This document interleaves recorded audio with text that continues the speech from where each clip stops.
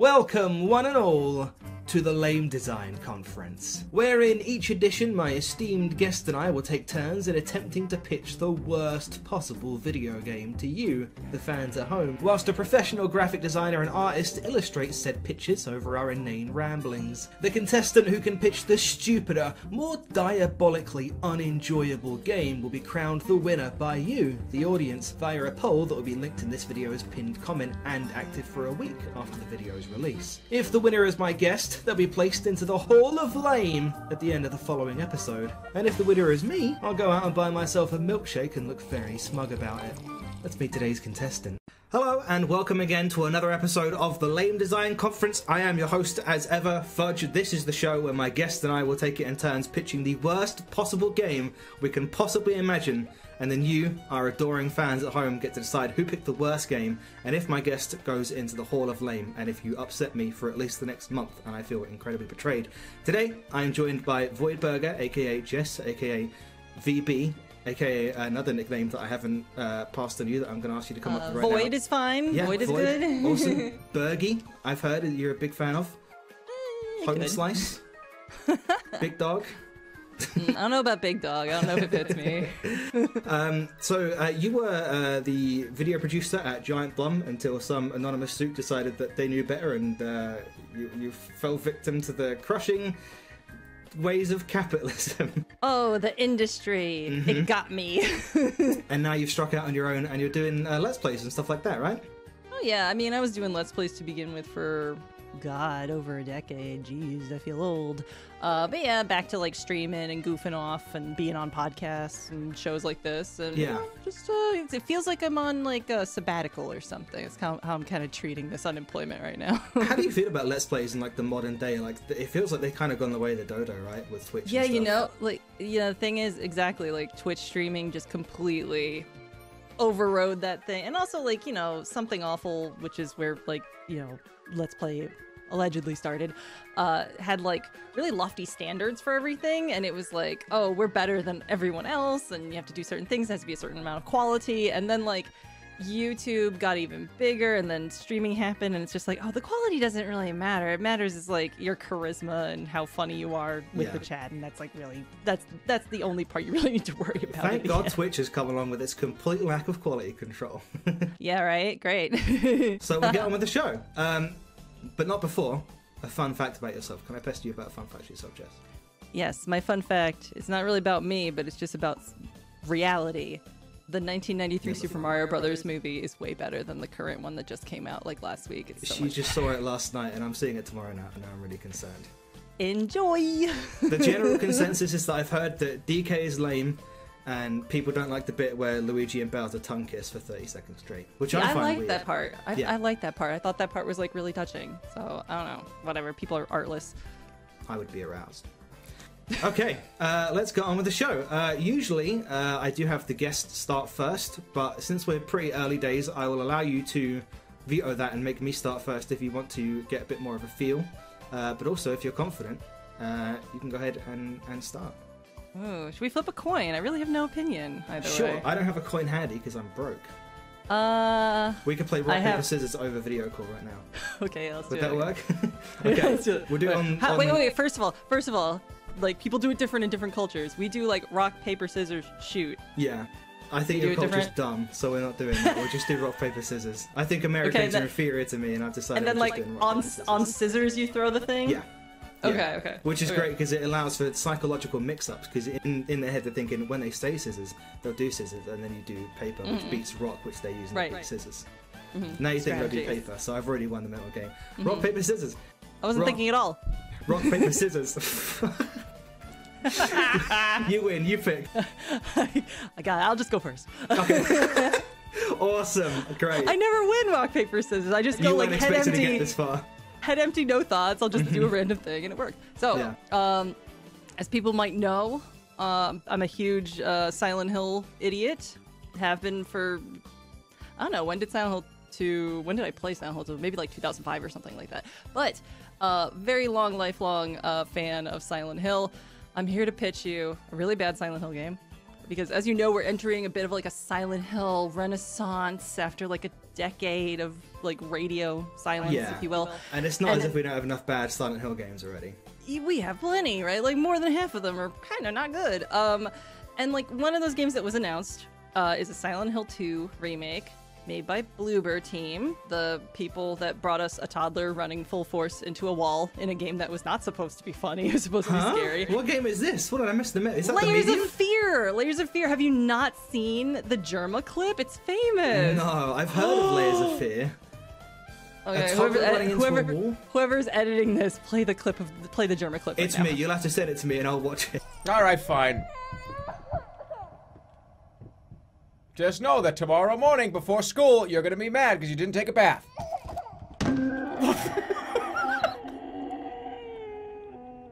So, that's who's remaking Silent Hill 2. And they're also just generally, like, distasteful when it comes to, like, mental health sensibilities of other countries. So, like, who knows what's gonna happen there? But in an attempt to put myself in a mindset that's like, hey, it could be worse, I'm gonna pitch you, like, the worst Silent Hill 2 remake possible. And, like, for the record, a lot of these things I'm gonna list have actually shown up in other Silent Hill games over the years. So, I don't know, should I start with, like, a plot summary? Do people know what happens in Silent Hill 2? What year did Silent Hill 2 come out? 2001 or 2. Okay, so I was 4 years old, so I never played Silent Hill 2. Baby. I've never played... Yeah, no, I guess so. I've never played any Silent Hill game, actually, partially because I am a coward. I only recently played my first Resident Evil, which is the original 4. I played it before the remake came out. My knowledge of Silent Hill is limited to... I think the first 2 games are about sad dads, and they go to creepy places, and things go crazy, right? First one's about a sad dad. Second one's about a sad husband. Okay. But, I guess, spoiler alert for a 20-year-old game. There's a hill. It's silent. It's quiet. But you know, look out. Spoilers. I'm gonna reduce it to 2 sentences. The protagonist, James, is in a psychologically spooky town looking for his dead wife, Mary. He's got amnesia, though, and plot twist, he repressed the fact that he's the one who fucking killed his wife. Oh my god. That was like an indie game twist, like 20 years before indie games. Right? Like, that was the thing, like, when it came out in, like, 2001, everybody was like, whoa, the protagonist is bad? Yeah, I can't believe God. it. What? Like, it was, like, crazy. Protagonists are only good dudes, so you're playing this game thinking, like, wow, poor guy, and it's secretly he, you know, extremely killed his wife. Extremely killed her. So it's a lot more interesting stuff than that happens, but let's just get into ruining this, starting with the narrative, because, like, let's be honest, Silent Hill games are not, like, you're not in it for the gameplay, you're probably playing it because it's spooky, you're not playing it because it's, like, action-packed and fun to play. So the OG Silent Hill 2 has, like, 6 or 7 alternate endings, right? And it's all based on, I do know about the like, dog ending. I know about the dog ending, that's my knowledge. You can have new endings that have a character from another game show up. That has happened in other Silent Hill baby. Whoa! Wow, that's better than what I wrote, but yeah. Here's another thing that could fuck it up. 2 weeks after release, the developer will come out and declare that one of these endings is canon. And it causes all Silent Hill fans to spontaneously combust, because you can't just do that. All of them are canon. It's like Schrodinger's ending. That's what people like about it. And it would be hilarious if VoidBurger team came out and was like, this one. Oh, here's a good one. Make Mary, your dead wife, deserve it more. What if she fucking deserved it? Because... Make her, like, awful and, like, soften up James so that he's far more sympathetic, and he's, like, a really great guy and husband who did not do that much wrong, and she was, like, just this nagging, horrible lady. And I totally can see VoidBurger team doing this, though. That one's, like, one of the more realistic things in this list. You're validating, like, wife guys. You're making a game about the first, the first morally correct wife guy. It's so evil. How about dialogue trees, which... Also, that happened in a Silent Hill game, and everybody was like, what? But they changed the endings, the dialogue trees. So, like, there's certain ones that you could choose that will give you a fucked up weird ending totally randomly. You can get, like, so you mentioned, like, the dog ending and stuff like that. There's a couple joke endings that happen a lot in Silent Hill games, like the UFO ending and the dog ending. And they are all, like, New Game Plus things. Silent Hill Homecoming, with its dialogue trees, made it so that you could get the UFO ending on your first playthrough. And if you don't know the game has multiple endings, you're just gonna get this crazy whack-ass ending where people get abducted by aliens and be like, what was this game I just played? Yeah, imagine that being your first Silent Hill game and just ends like that. Oh my god. People have commented on stuff I've made, be like, yeah, that was my first Silent Hill game, and I was like, what the fuck just happened? Yeah. It was like really easy to get the joke ending. Gun to your head, like what's your joke ending? What happens in your joke ending? What happens in my joke ending? Oh dear. I think we need a cat ending. There's no dog endings. There's no cat endings.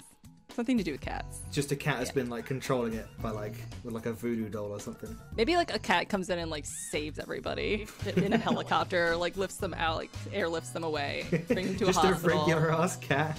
Yeah, just a regular cat like driving a helicopter. It brings you to a hospital to get better, and staffed by cats too. You can have dialogue options with him, and you can reject his help because you don't like cats. It's just like 3 different meows, like more text, less subtext. Let's have overt references. Overt references to fucked up dark topics. We don't need little like, oh, it's implied that this really horrible thing happened. I want to know. I want to, get out of my face. Loud Hill. Loud Hill, please. Yes.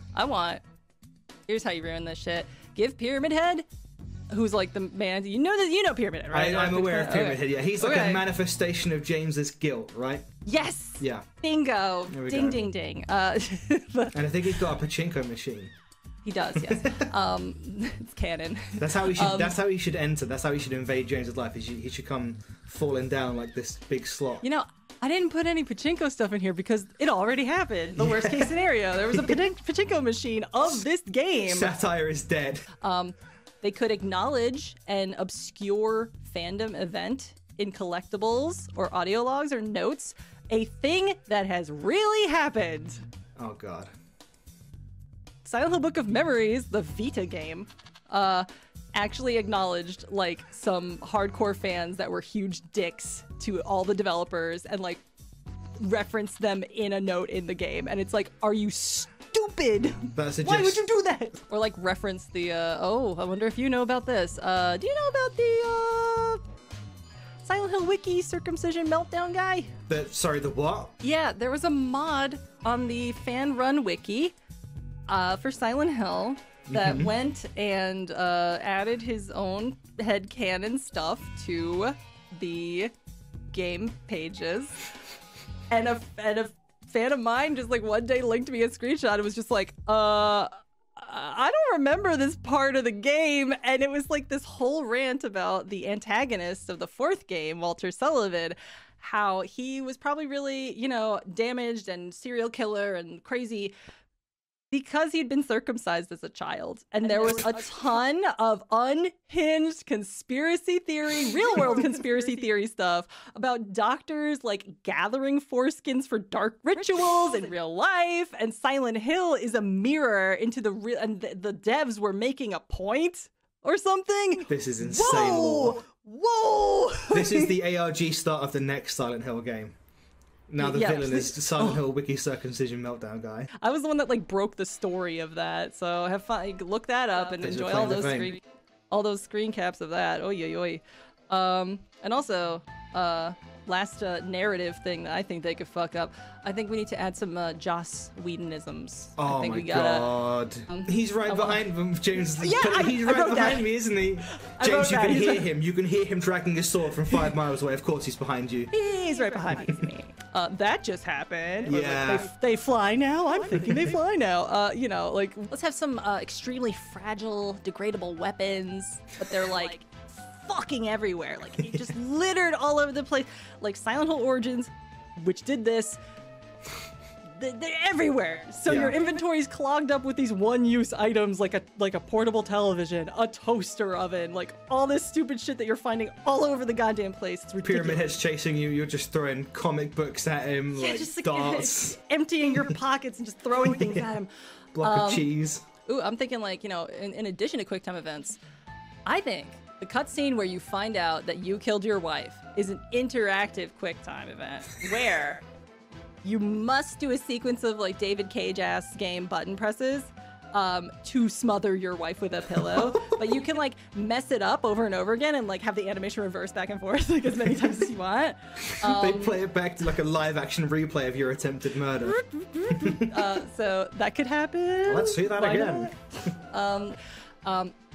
And by the way, Pyramid Head, even hotter. No shirt. Totally ripped. Bigger muscles. I'm talking cum gutters. I'm talking... Cum gutters? You never heard of This this? is a new one to me. Oh, Of all the things I've had dumped on me today, cum gutters is the one that's perked my ears up the most. You're going to need to explain this to me. Oh, I'm thrilled to inform... You're destroying my innocence. Public. I'm just a little baby boy. Just a little baby. Just a little baby. Little child. Cum gutters are the Adonis belt. Look it up. It is a series of muscles and tendons in the pelvic region that become very prominent on men when they are bodybuilders or very, very cut in general. And instead of calling it the fancy name, which is the Adonis belt, which sounds very nice, very hot, people just call them cum gutters where I'm from. Can't wait. That's getting the swiftest Google right after the Silent Hill wiki circumcision, man. Yeah, he's got the cum gutters. He's got a bit of a dick bulge. It has like painstakingly programmed jiggle physics on it. You know, just go completely hog wild if you will. Maybe he's got a little whale tail. Is this a new one for you? A whale tail? Oh, that's like a 2001 word. Oh my goodness. I guess so. That, It's when- that word.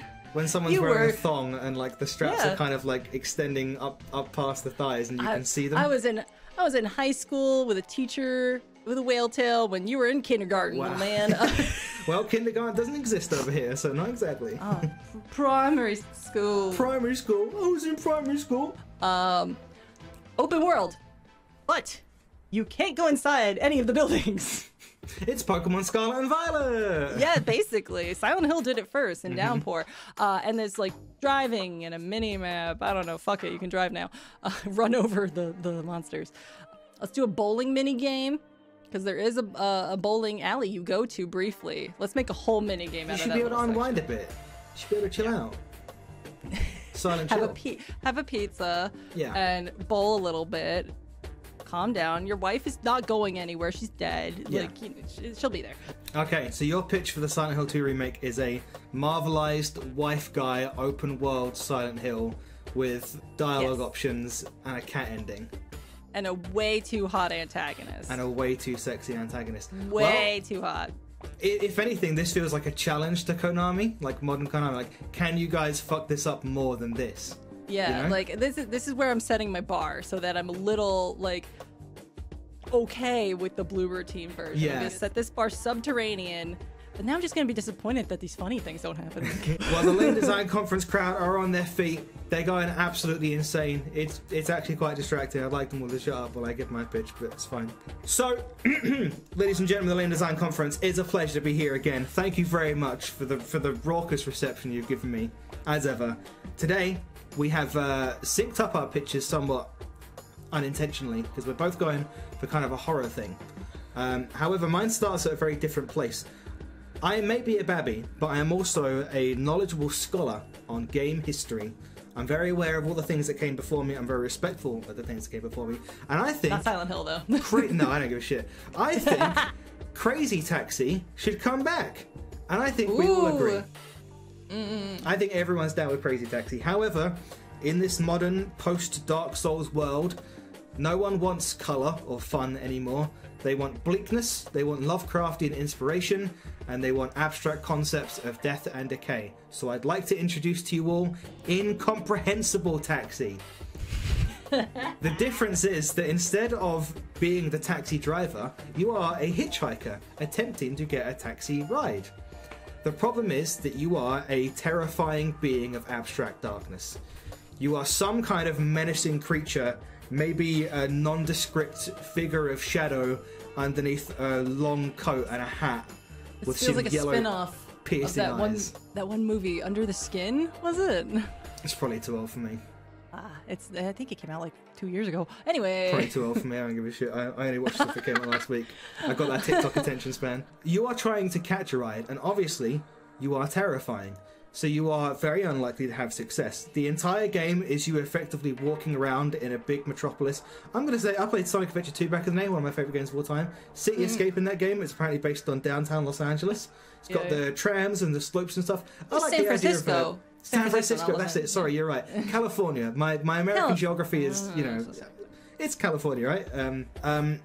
I like the idea of a slopey city with a lot of trams, a lot of taxis going around, and a lot of the game will just be you walking around in this city. I think a rain cloud follows you and the sky goes grey wherever you go, and everywhere you go, it's a bit like you've just shot a cop in GTA. Everyone's running away. It's like that meme, like when you're an anime fan, it's just someone walking towards crowds and they're all just dispersing near him. Everyone is avoiding you all the time. Taxis don't want to pick you up. Almost the entire game is you walking around this city, everyone's terrified of you, and every car swerves to avoid you. It's just chaos wherever you go. However, once in a blue moon, and the game follows real time. There's a real life in time, like in-game clock. So when it's daytime in real life, it's daytime in the game. When it's like nighttime in real Animal life, it's a lot like Animal. That was the first comparison I would make. Yeah, absolutely. And so obviously when it's nighttime, there's less taxis around, but at the same time, there's slightly, I'm going to use a Britishism on you, slightly dodgier taxi drivers who might be more amenable to picking up an abstract creature of horrific darkness. So maybe it's more optimal to play the game at night. I don't know. Thing is, you're going to be used to walking around and never getting picked up or acknowledged by anyone or anything for so long that eventually, and it will happen, maybe once every real life week, a taxi will pick you up and you will get in. And where are we going? well, it's incomprehensible. That's the thing, you know. So when you find, okay, the average human reaction time, I might be wrong, but I believe it's 7 frames or near enough. So when you get in the taxi, a dialogue minigame will ensue, and you'll need to pick an option within 6 frames. Otherwise, the minigame is cancelled and you're kicked out of the taxi. Wow. You have a bunch of options, things that are like retract tentacles, dissipate black mist that surrounds you, dull red lights in your eyes, and one of them at random will work and allow the taxi driver to let you stay and drive. Convincing enough, yes. Yes, and it's randomized. You have to pick one within less than 6 frames and just hope you get it right. If you get it wrong, you get kicked out, you go again, you wait another week for your 6 frame opportunity to get into a taxi. If you get it right, your taxi driver will take you to your destination. You asked where we're going earlier. Technically, you do have a destination. Your destination is that you're going to the taxi depot, or the taxi rank, as we would call it in the UK, where there are more taxis, because your destination is never ending. You're a Lovecraftian creature of madness. You don't know where you're going.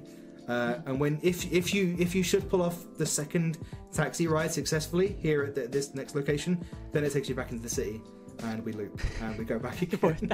I think it's a better idea to go at night when you're getting into a taxi with a taxi driver who probably intends to kill their passenger, but can't kill you because you're unkillable. So you're both just kind of sat there and it's awkward, like, well, what do we do now? You're an evil criminal. I'm a creature of abstract darkness. I guess we'll just sit in fucking silence. That's for the sequel. Yeah, that's when he lets you drive.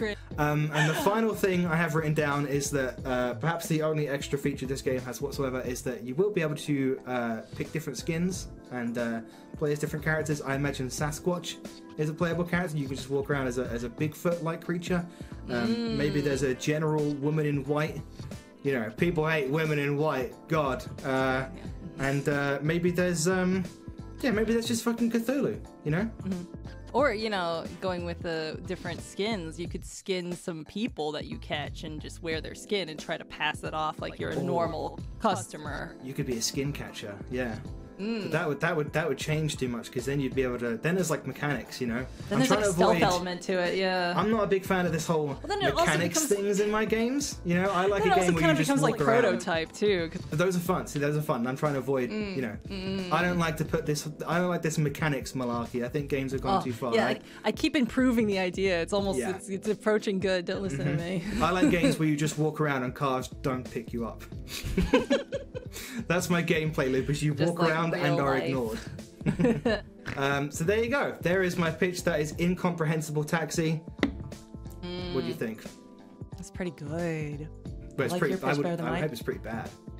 Yeah, I mean, like, my pitch is just like depressing. Yours is like more actively lame, though. I think mine would be quite depressing. Mine's like so bad Mine's like so bad it might loop around and be like good again. Like there's certain Silent Hill games where it's like so bad it's kind of good. Yeah. And it's like, okay, this is stupid, but this is like a B movie to me now, you know? There you go. There's our pictures. There will be a straw poll link in the comments. As always, viewers, you have 1 week to vote on who had the absolute shittest game.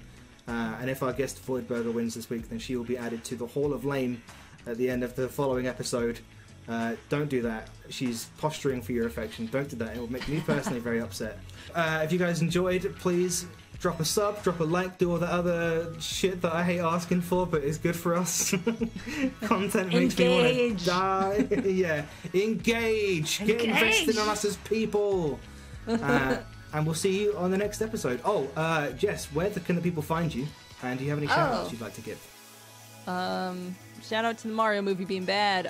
But enjoy it tomorrow. But yeah, I'm Jess My O'Brien. expectations But are well and truly set.